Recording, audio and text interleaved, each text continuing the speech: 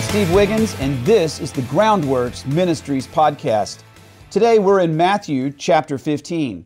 So let's just jump right in and begin reading now. Matthew 15 begins in this way. Then the scribes and the Pharisees who were from Jerusalem came to Jesus saying, "Why do your disciples transgress the tradition of the elders? For they do not wash their hands when they eat bread." Let's focus for a moment on the beginning where he says, the scribes and the Pharisees who were from Jerusalem.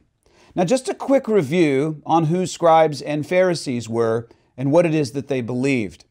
The Pharisees, known as the Pirushim, or the separate ones, separated from militant zealots. And the zealots were militantly zealous for war, and the Pharisees were militantly zealous for Judaism. And the scribes that Jesus interfaces with came in two varieties.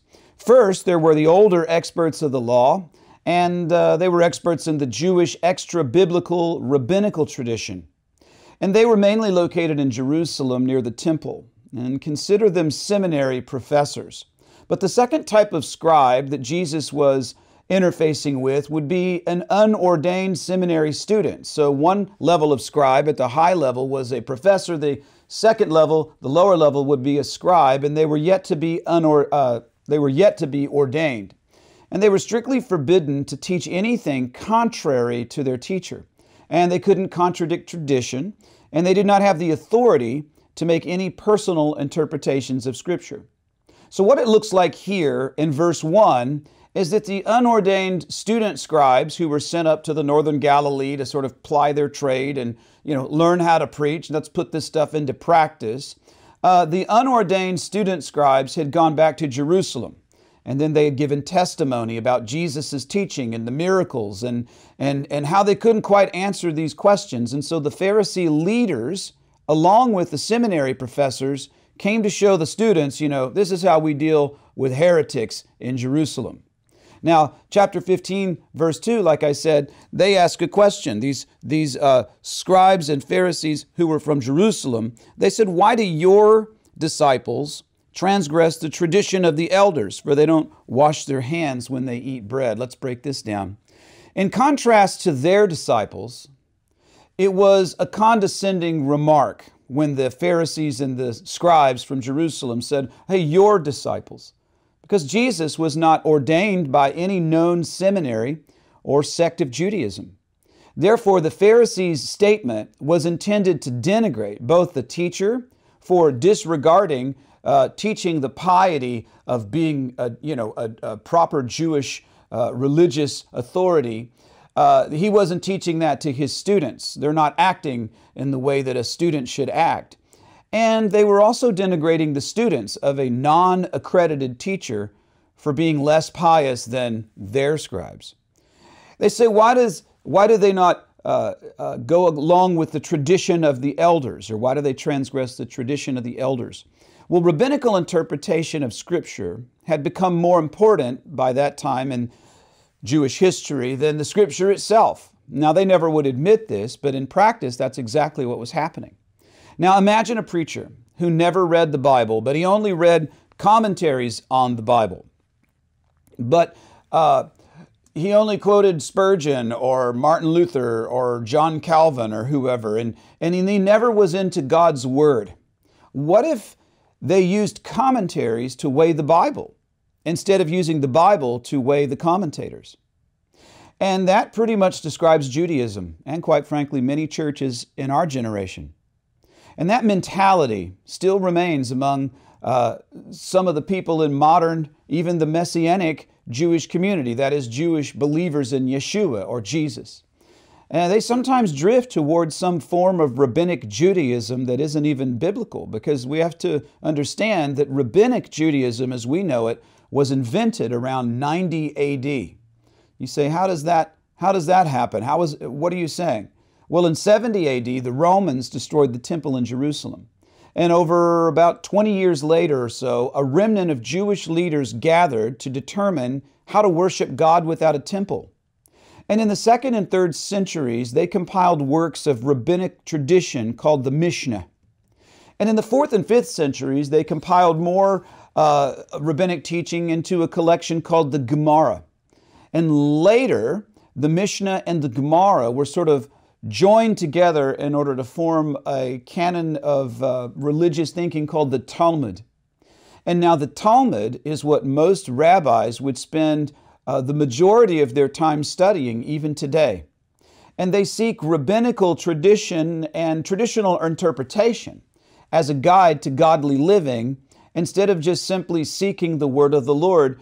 They use human reasoning to reason the things of the Lord, and they use the reasoning of other humans versus the Holy Spirit's teaching.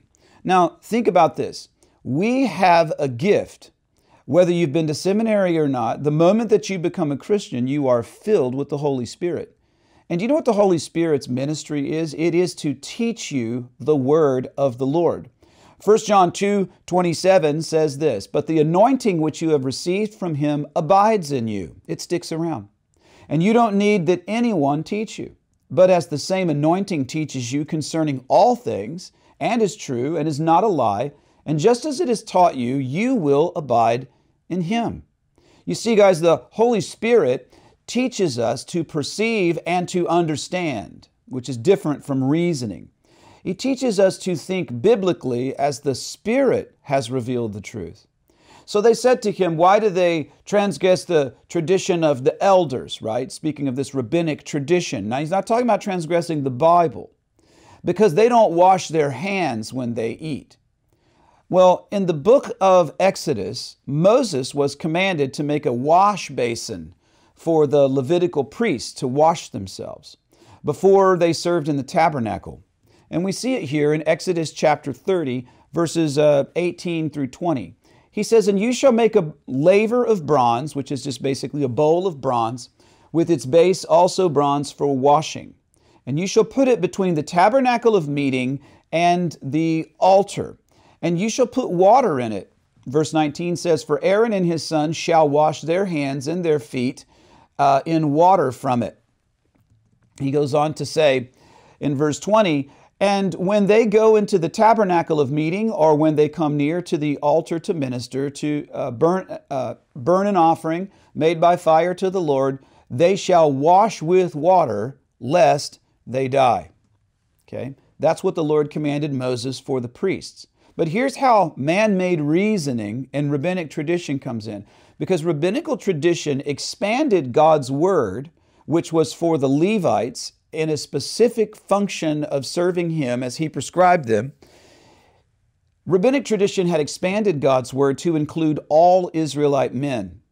The rabbis argued that a man's dinner table is his altar from his home, because every Shabbat, the elements of candlelight, which represents the temple menorah, challah bread and wine, which represents the grain and the drink offerings, those things are present on every man's table at the Sabbath.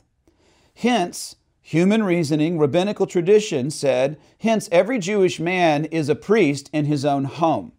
And in a sense, that's true, but it doesn't mean you have to act like a Levitical priest in your own home. So the Pharisees ruled that every man has to bathe like a priest. This is what man-made religion always does. It says that God's word is not clear enough. The people aren't smart enough to figure it out. They're not strong enough to live according to it. And so what we will do is we will add to the word of the Lord. And of course, whoever adds new law becomes the default enforcer of that law, because they're the ones that added it. So now we understand these are scribes and Pharisees from Jerusalem. So these are experts. They're denigrating Jesus and His disciples for not acting like their disciples were acting. And the way they weren't acting right was they weren't washing their hands in the way that rabbinic tradition said that you should, even though the Bible never said that. Now, let's move on. In 15 verse 3, "And Jesus answered and said to them, Why do you also transgress the commandment of God because of your tradition?" Now the Pharisees attacked Jesus for breaking man-made tradition. And Jesus returns not by answering their question, but exposing their sin, not against man-made tradition, but against God's word, of which they are the self-proclaimed guardians of the Bible. So let's keep reading in Matthew chapter 15, verse 4. It's pretty fun, isn't it? Chapter 15, verse 4 says this, "For God commanded, saying, Honor your father and your mother, and he who curses his father or mother, let him be put to death. But you say, Whoever says to his father or mother, Whatever profit you might have received from me is a gift to God." So God commands that you say this. Man commands that. Well, I don't worry about that. God commands this, and you don't do what the Lord is commanding. So here it is clear how blind the people can become. And that's you and me too, if we'll humble ourselves and receive that. When they're not led to a daily appointment with the Holy Spirit in God's Word, well, then if you don't know how to stand on God's Word, then you'll fall for anything. And how can you lead others astray when the community of believers are also not reading God's Word? Think about that. If you're not reading the Word and you're just reading rabbinic tradition as a pastor, and now you're just teaching, or let's say church tradition, and now you're just teaching church tradition, and you're not teaching the Word of the Lord, then the people aren't going to the Word of the Lord. And so therefore, if the people don't know the Word, they just know your traditional thoughts and ideas and opinions on the Bible, well, then you can lead people astray, because a company that does not know the Word of the Lord, they don't know how to stand on the Word of the Lord, or say even to their own pastor, hey, that's not biblical. Just as no Mormon or Jehovah's Witness expects to meet a real Bible-believing Christian whenever they ring the doorbell, because most Christians don't read the Bible, the Pharisees were not expecting to speak with the living Word of God, the Word of God made flesh. And we see that in John 1, verse 14, where it says, "And the Word became flesh and dwelt among us," speaking of Jesus. And they're no easier to convince than that they're in a cult. If you have a Jehovah's Witness or you have a Mormon or some other cult person come to your door and they're trying to use the Bible in order to push their cult on you, they're not easy to convince that they're in a cult, because they have really been drilled into this cult religious stuff. So even when you confront them with biblical truth, they can't be changed with biblical truth in that way, simply because they've been taught that the Bible says something else. Okay? And that's because they've also found a sense of belonging in the cult, which goes beyond the Bible. It just goes to I have a uniform code that I live by. I found some kind of a family in this cult, and now they've given me a secret knowledge, which these stupid people that I'm talking to now, they don't have it. And so I'm trying to give it to them. That's the way they feel when they meet a Bible-believing Christian who's actually showing them what the Bible says. They don't have any capacity to receive it. But mostly they're fearful of losing that feeling of family. And they will often stay in a cult no matter how dysfunctional and unbiblical that it is, even when they have been exposed. He says there in the same verse that we just read, "Whatever profit that you have received from me." This is what the Pharisees were and the scribes were saying to their parents. Parent says, "Hey, could you come over here, help me work on the yard or get this thing fixed?" "Oh, I can't do that. I have to do my priestly duties. But just know this, Dad, that whatever profit you may have received from me, I'm not going to give that to you. But the fact that you're not requiring it of me, well, then you should consider that to be a gift to the Lord." Have you ever heard of the term Jesus juke? It's a term I think kids use more and more. It's used in the Christian music business, of which I've come from. Whenever somebody tries to use Jesus out of context of the Scripture in order to manipulate you, right? If somebody promised you in a contract to pay you a certain amount of money, and then you come to them and say, "Okay, well, now I've done what I said that I would do in the contract. Now pay me this money." And they say, "Oh, I'm so sorry, brother. We just don't have the money. But you know what? This is all for the Lord, and I'm sure the Lord will make it up some way in the future." Well, that's what we call a Jesus juke. Somebody's using Jesus to manipulate you and not do what they promised to do. And Jesus is calling out the Pharisees Yahweh juke. The Pharisees were telling their parents that they're too busy serving the Lord. And so I don't have the time nor the spare resources to help you, because what I'm doing is so important to the kingdom. But that's okay, because your parents, Those parents, they can rest knowing that God will bless them for allowing their children to serve Him without hindering their children. It's just like saying to them, you know what, you can write off this expenses on your taxes. Or maybe they're saying, you know, consider it a gift to the Lord. So do you think that my labor would be 50 shekels? Okay, well then just write that off on your tithes. Because it was a gift to the Lord that you didn't make me come away from my important duties to help you rake the leaves out of the yard. You laugh at it, but that's exactly the way so many people justify not doing what the Bible says and then make themselves look pious for not living according to the Word. And just as man-made religion is enforced by whoever makes that man-made religion, well then that maker also becomes the greatest beneficiary of that man-made religion. Matthew chapter 15 verse 6 goes on to say this, and then if you say this to your father and mother, he says, and then you need not honor your father and mother. Thus you have made the commandment of God of no effect by your tradition. What commandment of God are they going against? Well, you're robbing your father and your mother. Look at what it says in Proverbs chapter 28, verse 24. He says, whoever robs his father or mother and says it's not a transgression to do so, the same is a companion to the destroyer. That's Satan. He says here in Jeremiah chapter 8, verses 8 through 10, he says, how can you say we're wise? And the law of the Lord is with us. Look, the false pen of the scribe works certainly falsehood, or certainly works falsehood. Now, who was standing before Jesus? Was it not the scribes?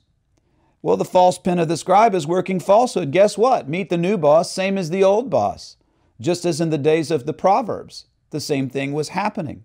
He goes on to say in verse 9, wise men are ashamed, and they are dismayed, and they are taken.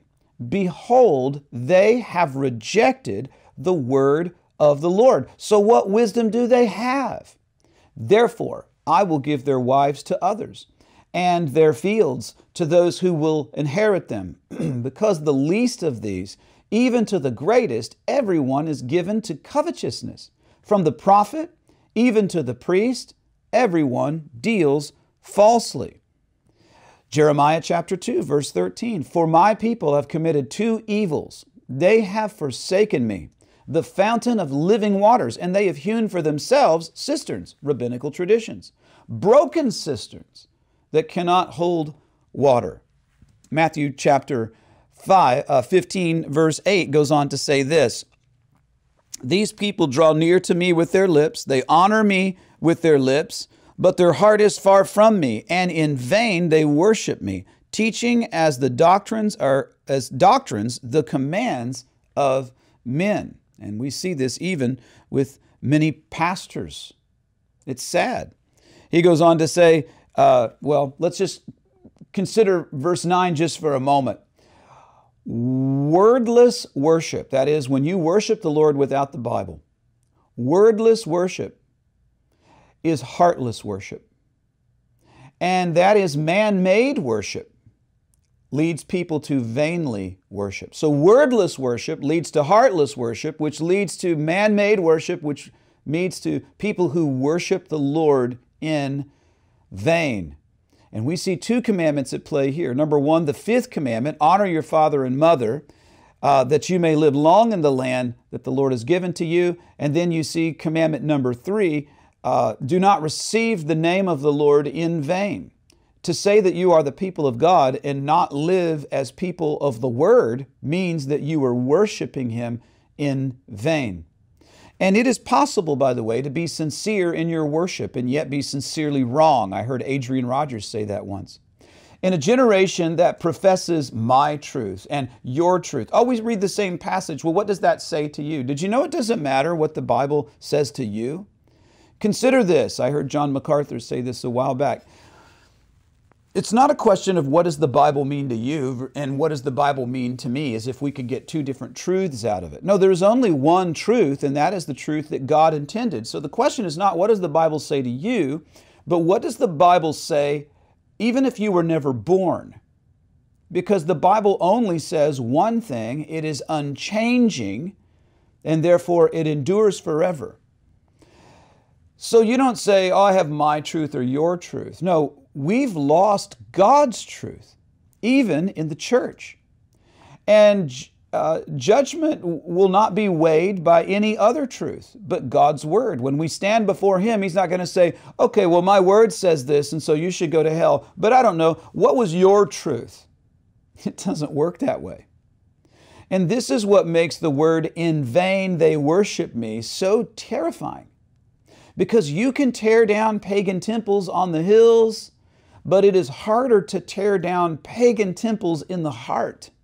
Look at what the prophet Ezekiel said in Ezekiel chapter 14, verse 3. He said, "Son of man, these men have set up idols in their hearts and put before them that which causes them to stumble into iniquity." That's sin.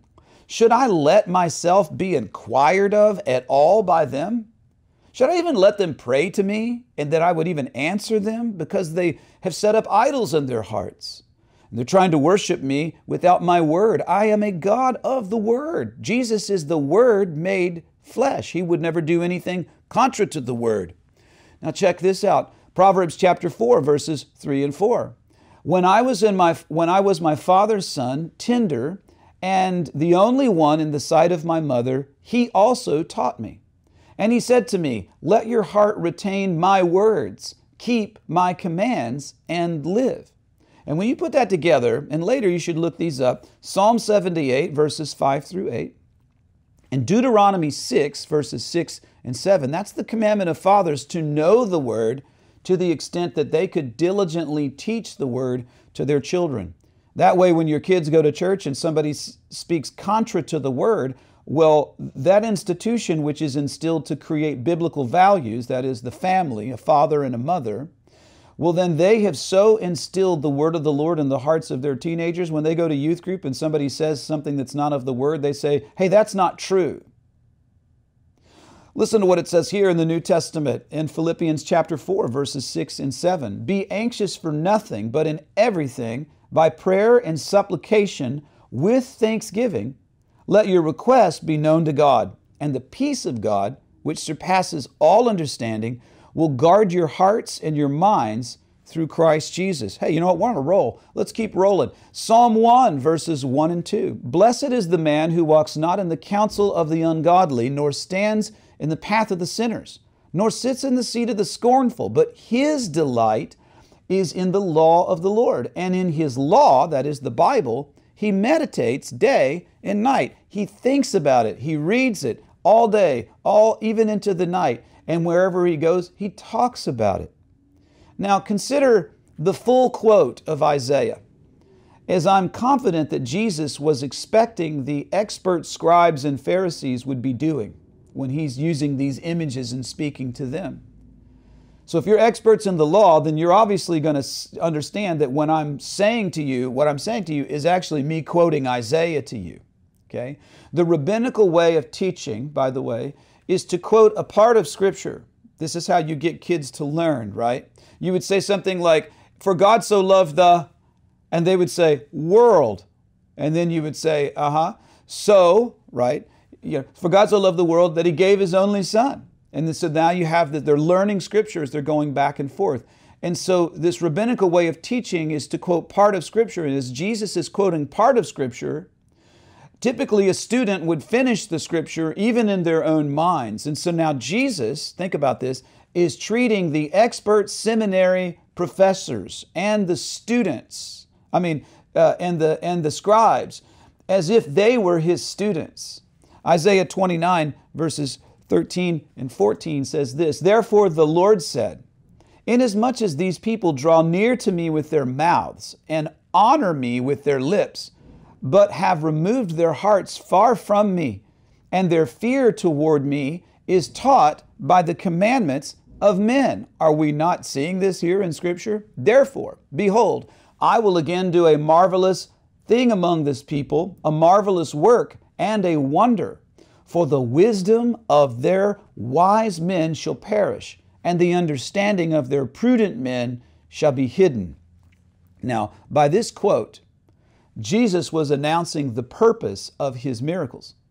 Along with his statements of understanding that only the humble will receive the teaching and the testimony of Jesus that he is the Messiah. Let's keep reading in Matthew chapter 15, verse 10.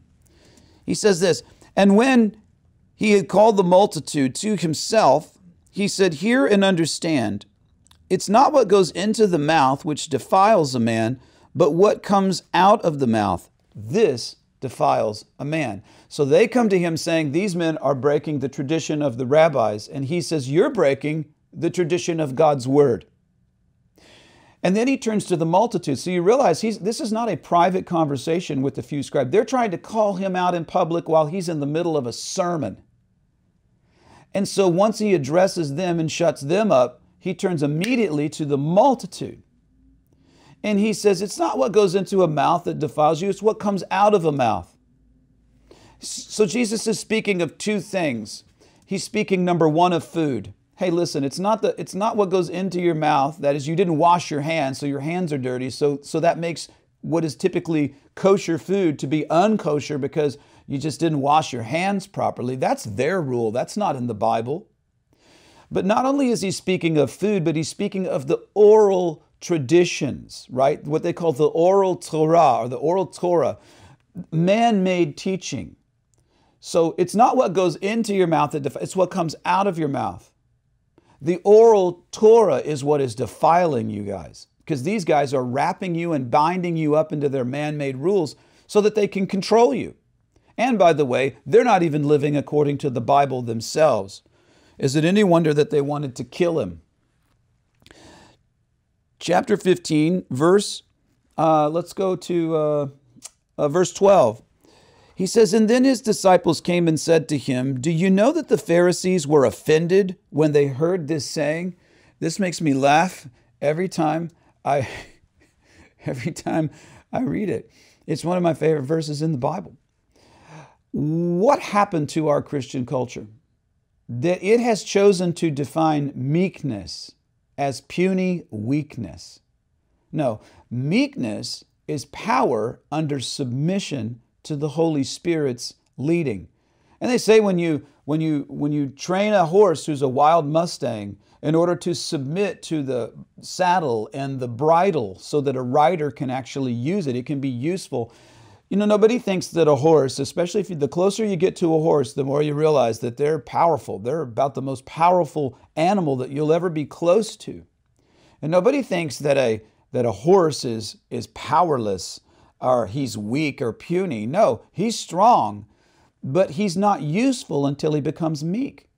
And that has to become under submission, and that's what we become. When filled with the Holy Spirit, we read the Bible, and he teaches us the word of the Lord. And he's true. He's not a lie. You can always trust the Holy Spirit's leading, okay? And then when you put yourself under submission to the Holy Spirit's leading, as according to the word of the Lord, well, that's when you start to walk in power as a believer, okay? And so therefore, when we're in the word, we realize that sometimes strong rebuke is necessary. So why have so many church leaders lost their stomach for the prophetic word? Okay? I'm not saying go be a jerk for Jesus, but I'm just telling you that if not offending people becomes your highest priority, well then offending God has become your lowest priority. Let's keep reading in Matthew chapter 15, verse 13. He says, "But he answered and said, 'Every plant which my heavenly Father has not planted will be uprooted.'" Just because you attend a megachurch with a full parking lot and fancy sound and lights and who knows what, right? They might have massage chairs, right, for pews. I'm making it up. I don't know. But just because you attend a super mega church doesn't mean that the plant that is inside hasn't died. It's just a big, pretty pot if they're not walking according to the word. God has a way of uprooting pastors, along with their unbiblical root value systems. Let's keep reading in Matthew chapter 15, verse 14. He says, "Let them be alone. They are blind leading the blind.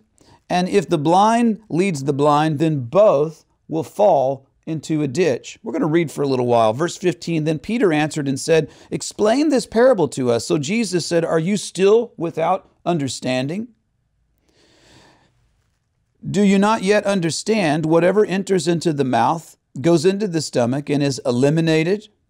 But those things which proceed out of the mouth come from the heart, and they defile a man. Verse 19, for out of the heart proceeds evil thoughts. Once again, we're looking at the oral Torah versus the word of the Lord.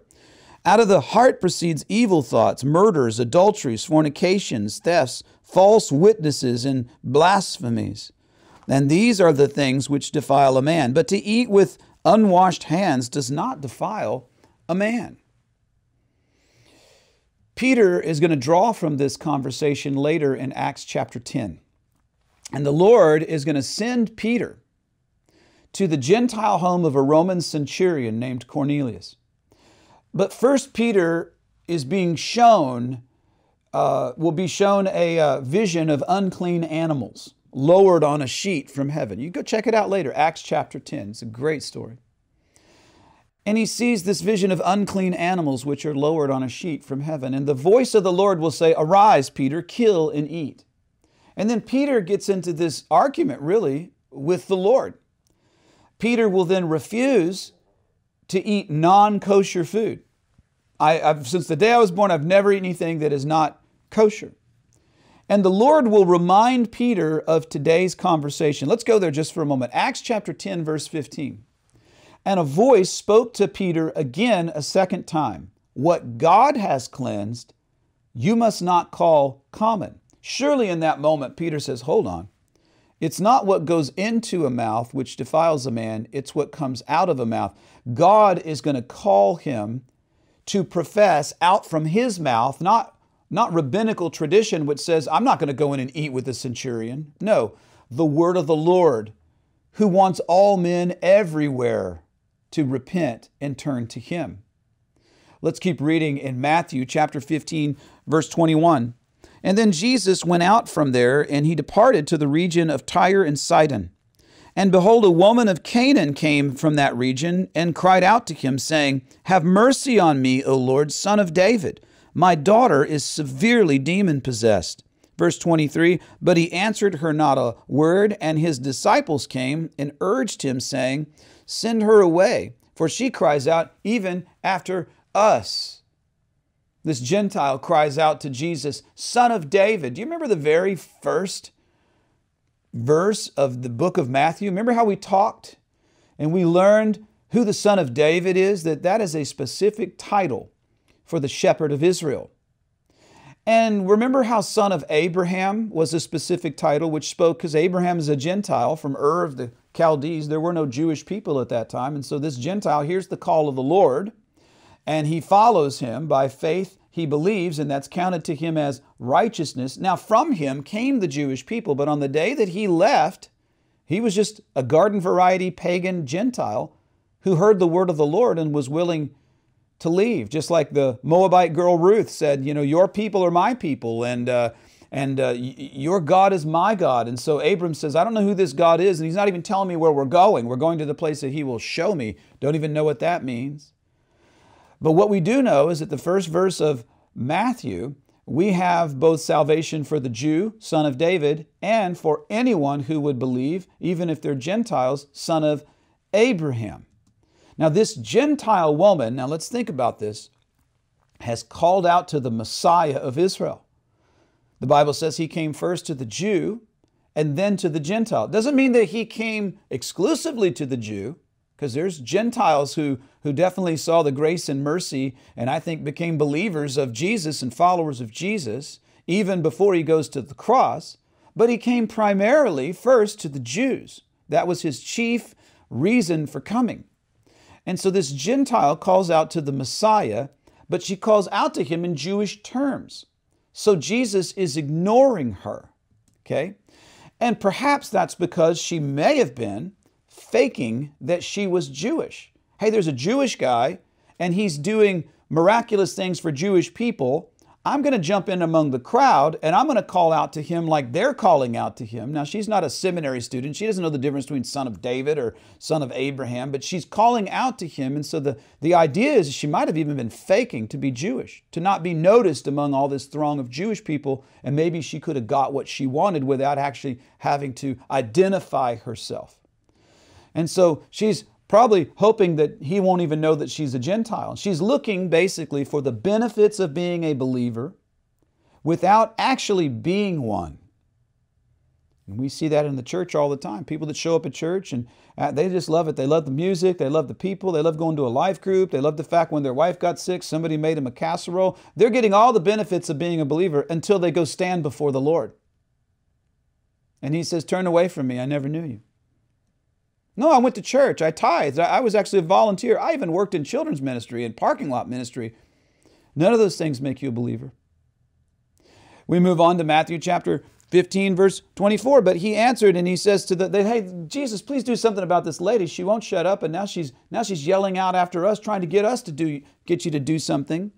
And Jesus answered and said, I was not sent except to the lost sheep of the house of Israel. Why? Because you're calling out to the Son of David, and that is the ministry of the Son of David. He was sent to the lost sheep of Israel. Okay? And check this out in Ezekiel chapter 34, verse 20 through 24. Therefore, thus says the Lord of God to them, behold, I myself will judge between the fat and the lean sheep. Because you have pushed with side and shoulder, and you have butted all the weak ones with your horns, and scattered them abroad. Verse 22, therefore I will save my flock, and they shall no longer be a prey, and I will judge between sheep and sheep. And I will establish one shepherd over all of them, and he shall feed them, my servant David, and he shall feed them and be their shepherd. And I, the Lord, will be their God, and my servant David, a prince among them. I, the Lord, have spoken. This is where we get the idea of the Son of David. So you're a Gentile, and you're calling out to me, the Son of David, and within the ministry of the Son of David, what you're asking me to do is not within the scope of whom it is that you're calling out to. Why? Because you don't even know who I am. You don't even understand the concept. And I think he's calling out a con from here. But he's not just trying to call her out as in to make fun of her. He would never do that. He's really trying to draw the proper confession out of her. Matthew chapter 15, verse 25. And then she came and she, what? Worshipped him, saying, Lord, help me. And I believe that she's no longer pretending to be Jewish. Verse 26, but Jesus answered and said, it's not good to take the children's bread, right? Shepherd of Israel. It's not good to take the children's bread and throw it to the little dogs. Now, a lot of people have an issue with this term, the children's bread and the little dogs. Much is lost in translation, right? Like when Jesus says, what is to his mom, when she's asking him to turn water into wine, and he says, what is that to me, woman? And you think, good night, if I talk to my mom like that, right? The next thing I'd see is the paramedics trying to wake me up. When I was growing up, we didn't have time out, by the way. We had lights out. You talk to your mom like that, it's lights out. Well, just like that situation, and this is a lot is lost in the translation. First, the Hebrew word for Gentile and dog are very similar to each other. Also, the word which Jesus is using in the original language was not the word which is used for a vicious dog, but rather for a little dog, like a puppy. And so this conversation between Jesus and this lady is not confrontational. And Jesus already knows he's going to honor her request. He's drawing out the proper confession. Why? Because it matters to the Lord. So this conversation's not confrontational, it's playful. Matthew chapter 15, verse 27. She said, yes, Lord, but even the little dogs, even the puppies, eat the crumbs. She says, hey, it's not good for me to take this bread and throw it to the puppies because the kids need this bread. And she goes, but even the puppies eat the crumbs from the bread, which fall from their master's table. What is she doing? Well, she's admitting that she's been listening to him teach.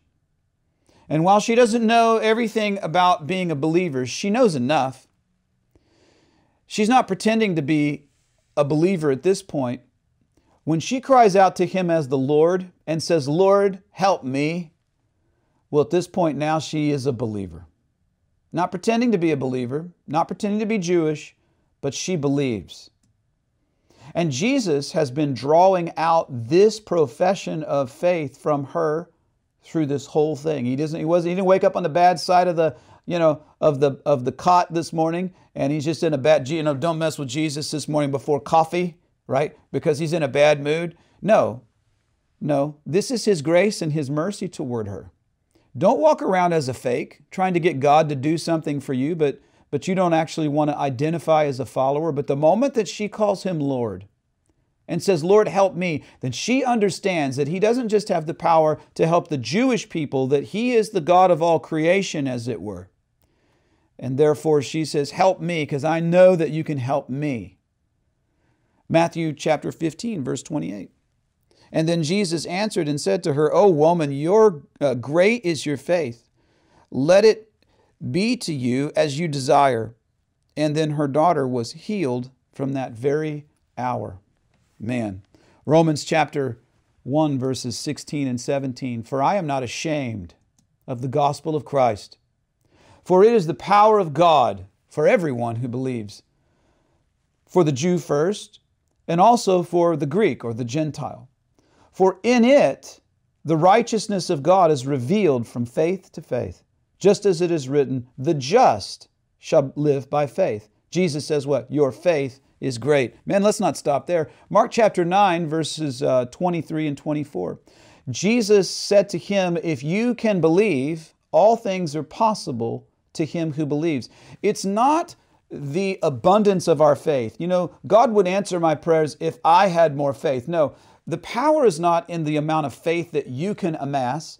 The power comes through the object of our faith. It is Jesus who has the faith. So if you can believe, that's all you have to do. If you can place your faith in the right object of your faith, then all things are possible to you. Immediately, the father of the child cried out and he said with tears, Lord, I believe. Now help my unbelief. And I think that's pretty much where each of us are every day when we're reading the Bible. John chapter 10, verse 16, Jesus said this, and other sheep I have which are not of this fold. So she calls out to him, this woman. She's a Gentile. She's calling out to him as a child of Israel. Okay, but he's not just the God of Israel. He's not just the Savior of Israel. He's the God of the world, of all creation. And he's the Savior of the world. And Jesus says in John 10, verse 16, and other sheep I have which are not of this fold, and them also I must bring. That doesn't mean that all other religions kind of have a part of the truth. And so if you have a little bit of Buddhism and a little bit of Hindu, no, those things are fake. There's only one way. But Jesus is saying that one way is not exclusive to Jewish people. And the flock that I am going to shepherd is the flock of the world. So just because you're Jews, don't think the Gentiles can't come in. Jesus says, once again, John 10, 16, other sheep I have which are not of this fold. They're Gentiles. And them also I must bring, and they will hear my voice, and there will be what? One flock and one shepherd. There's only one way to salvation. Let's keep reading in Matthew chapter 15, verse 29. Isn't this great? He says, Jesus departed from there, and he skirted the Sea of Galilee, and he went up onto the mountain, and he sat down there. And then great multitudes came to him, having with them the lame and the blind and the mute and the maimed and many others, and they laid them down at Jesus' feet, and he healed them.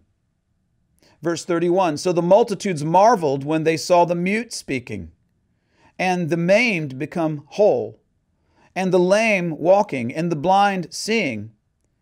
And they glorified the God of Israel. Wow. Multitudes marvel. And they're glorifying God when they saw the miracles. Now go back for a moment to the last lady he interfaced with.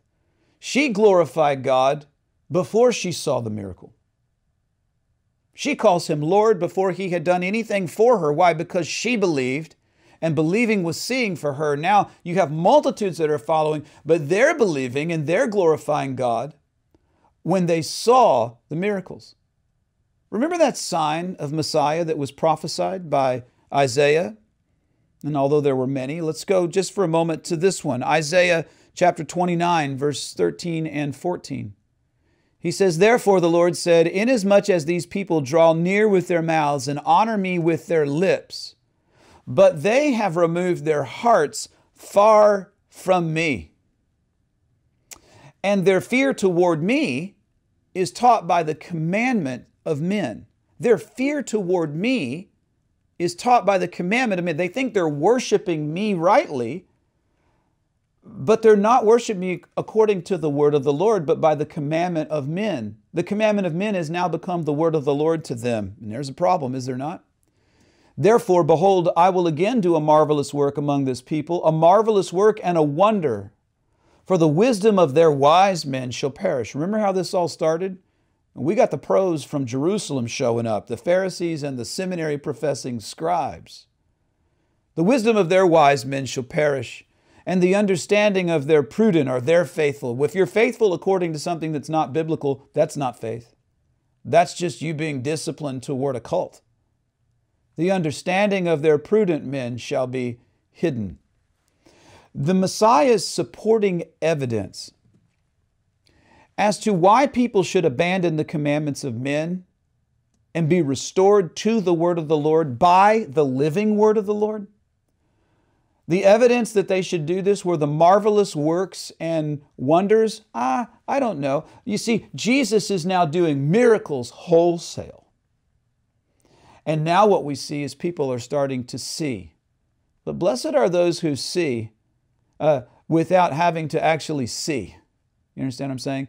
Blessed are those who believe and then see, because believing is seeing, but seeing is not always believing. And guess what? There's a lot of these people who will follow Jesus, and when they see the miracle faucet start to turn off, when he goes, "Yeah, I'm not doing miracles for you today. You should have seen enough already." Well, then one by one, they start to walk away. Let's keep reading in Matthew chapter 15, verse 32. He says this, "And now Jesus called the disciples to himself, and he said, I have compassion on the multitude, because they have now continued with me for 3 days, and they have nothing to eat, and I do not want to send them away hungry, because they will faint on the way." Verse 33, he says, "Then his disciples said to him, where could we get enough bread in the wilderness?" There's not a 7-Eleven here. There's not a grocery store here. Where could we get enough bread in the wilderness to fill such a great multitude? And Jesus said to them, "How many loaves do you have?" And they said, 7, and only a few little fish. I love that. Hey, Jesus says, "Hey, you know what? These people are hungry and we need to feed them." And they said, I don't know that you understand, Jesus. There's not a grocery store around here. There's no place for us to get these things. And he says, "Well, what do you have?" And they said, "Well, really, there's 12 of us, and there's you, and we got a couple of other Klingons, people that are just hanging around, and they're with us. So, we don't even have enough for ourselves." But when Jesus has compassion toward others, and he wants to bless others abundantly, oftentimes he does it through our lack of resources. You see somebody say, "Well, gosh, I don't even have enough for my own family. I don't think I could help these people out enough." And Jesus is like, "You know what? Give it to me. Let me bless it." We have to trust the Lord when he says, yeah, give from your lack of resources. Because we don't really need the resources. We need for the object of our faith to be the one who has all the resources. So give your lack to Jesus, and let him bless it. And believe me, when you give your lack to Jesus, what you don't have, let him bless it, then it becomes abundance for the need. You say, I don't know how that's possible. Guess what? If you knew how it was possible, it wouldn't be a miracle. You just go do it without calling out to the Lord. And this is not the first time in Scripture, by the way, that this has occurred. The disciples should have known the word of the Lord to know that this had occurred before in Scripture. They should have remembered the scenario from God's word in 2 Kings chapter 4, verses 42 through 44. It says this, "Then a man from Baal Shalisha came and he brought the man of God," who is Elisha. He brought the man of God bread of the first fruits, 20 loaves of the barley bread and newly ripe grain from his knapsack. And he said, "Give it to the people that they may eat." But his servant said, "What? Shall I set this before 100 men? And again he said, "Give it to the people that they may eat. For thus says the Lord, they shall eat and have some left over." And so he set it before them. And they ate, and they had some left over, according to the word of the Lord. You know, most people who've been Christians and grown up in church, no pastors ever shared that with them. They didn't know that this was a miracle which had been done before in the Old Testament. But one greater than Elisha was standing before them now. Exodus chapter 16, verses 2 through 4. "Then the whole congregation of the children of Israel complained against Moses and Aaron in the wilderness. And the children of Israel said to them, 'Oh, that we had died by the hand of the Lord in the land of Egypt, when we sat by pots of meat.'" You know, when you leave the world and all of a sudden you start pining for the way you used to live in the world. He says, when we sat by pots of meat when we were slaves, and we ate bread until we were full. For you have brought us out into this wilderness to kill this whole assembly with hunger. And then the Lord said to Moses, "Behold, I will rain bread from heaven on you. I will make bread rain up in here. And the people shall go out, and they shall gather a certain quota every day, that I may test them, whether they walk in my law," that is, according to my teaching, the word of the Lord, "or not." So Jesus was not just working in the power of Elisha, but he's also working in the power of Moses by bringing bread. Not only bread, but he's going to bring fish. So now what we realize is this: Elisha never made a miracle happen. Moses never performed a single miracle. They sought the Lord, and the object of their faith is what brought about the miracle. That is the Lord himself. Now Jesus is not just operating in the power of Elisha in the past and the power of Moses in the past. He's operating as himself. He had operated for Elisha in the past. He had operated for Moses in the past. And now he himself, the living law, the living word of the Lord, is standing before them now, and he's personally doing these miracles.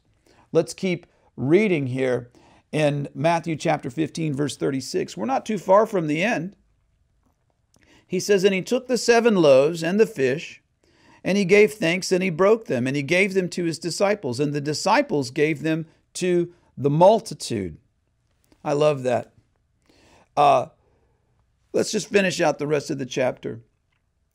"And so they all ate, and they were filled, and they took up 7 large baskets full of fragments that were left. And now those who ate were 4,000 men, besides women and children. And he sent away the multitude, and he got into the boat, and he came to the region of Magdala." Whenever you're getting into a boat in the New Testament and you're going to the other side, it's good to know which side you were on. Well, obviously they were in the wilderness, so they were on the Gentile side. It's not that Gentiles didn't have things to eat over there. It's just that religious Jews would not eat that food because it was not clean. And Jesus didn't say, "Hey, you know, later we're going to have a sheet lower for Peter, so let's go ahead and get you a sneak peek and go down to the 7-Eleven on the Gentile side and get some food." No, he honored the word of the Lord, and he provided for them kosher food as a miracle. So when they get on the boat and they go to the other side, I'm not going to read much of this, but now we get to Matthew chapter 16, and it says, "And then the Pharisees and the Sadducees came, and testing him, they asked that he would show them a sign from heaven. Man, can you believe it? You know, pride will never humbly follow far enough to see miracles. Pride will never humbly follow the Lord far enough to see the miracles. Had these people followed Jesus, these religious elite who's like, I'm not going over there to be with those dirty Gentiles. Well, they would have seen a Gentile see the favor of the Lord and healing would come to her daughter. Had they followed the Lord humbly, they would have been out in the wilderness too, and they would have seen Elisha-level miracles. They would have seen Moses-level miracles. But pride will never humble itself to follow the Lord far enough to experience those miracles. Have you followed the Lord? Have you seen enough of the Lord to know that there is only one way? Jesus said, I am the way and the truth and the life, and no man comes to the Father but through me. Have you surrendered to the Lord and received salvation, been filled with the Holy Spirit, which happens in the moment that you believe? Well, if not, you could do so now. And I'd like to lead you in a prayer where you could speak to the Lord yourself. And you could speak back to Him that you understand the gospel, at least as much as one needs to understand it, that Jesus is God made flesh, that He died on the cross to pay the penalty for your sins, a debt that He didn't owe, but we couldn't pay, and He paid it for us. But the fact that He rose from the grave proved that His sacrifice was honored by the Lord. And He's alive today offering you salvation and eternal life if you would turn from your sin and receive it. But you have to humble yourself in order to see that miracle of salvation. It's not a miracle you do. It's not because of the abundance of your faith. It's because of your faith in the one who is abundantly holy on our behalf.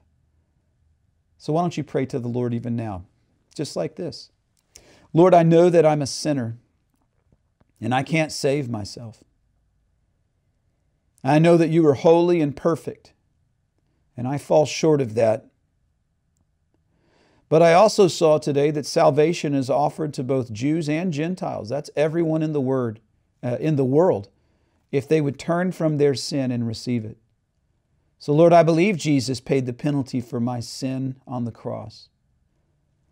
I believe that He rose from the grave, and He's alive today, offering me forgiveness of all my sin, bought by His blood.